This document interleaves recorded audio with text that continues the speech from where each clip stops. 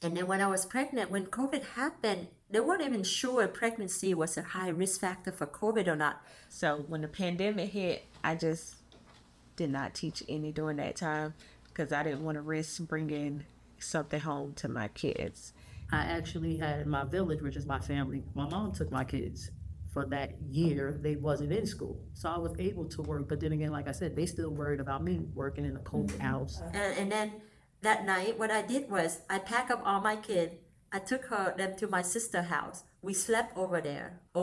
We spent the night there. And in the morning, I left them there so that she can help take care of my kid along with her three kids. And then I went to work. And then when I went, that I think that was the day I thought I was like, I cannot live like this. This is too stressful for me.